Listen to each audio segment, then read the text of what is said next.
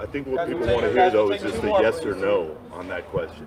Yes or no. I cannot be anti-Semitic if I know where I come from. If I know where I come from. If I know where I come from.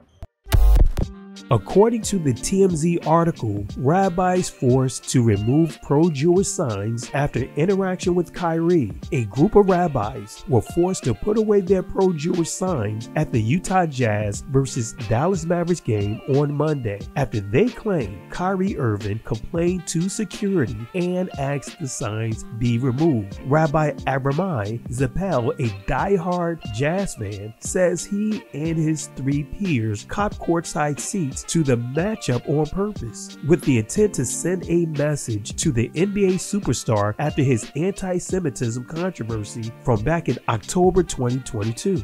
During the first quarter, the four rabbis held up signs that said, "I am a Jew and I'm proud," and Irving acknowledged them. Zappel claims Irving initially said, "Nice, I'm a Jew too," before adding, "Don't gotta bring something like that to the game." Shortly after the interaction, the rabbi says security came over and told them that they had to quit holding up the signs, citing a policy against having posters in the front row. A second staffer, Zappel claims, later told them it was because Irving complained. Worth noting, Zappel told the Salt Lake Tribune the signs were not meant as a political statement, as they did not mention the war in Israel. He also told the outlet he went over the team's policy several times to make sure they weren't violating any rules. Despite his research, the Jazz released a statement on the matter, saying their signs broke the code of conduct. No matter where someone is in the arena, if a sign becomes distracting or sparks an interaction with a player, we will ask them to remove it, the team stated.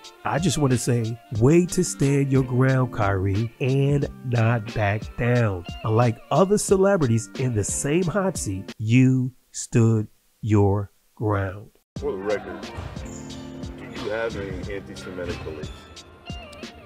Again, I'm going to repeat.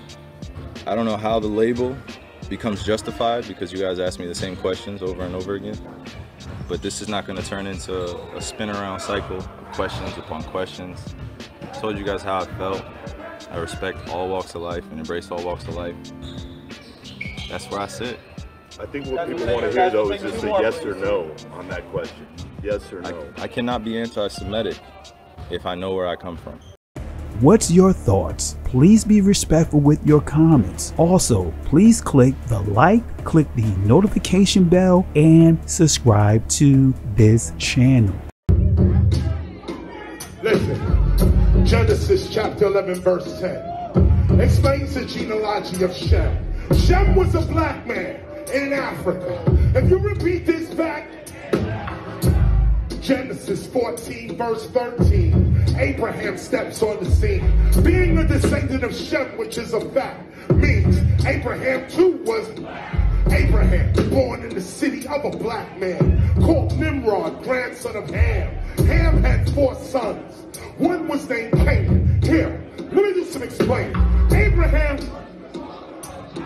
Isaac was Jacob had 12 sons, for real, and these were the children of Israel. According to Genesis chapter 10, these were the children of Israel. According to Genesis chapter 10, these were the children of Israel. According to Genesis chapter 10.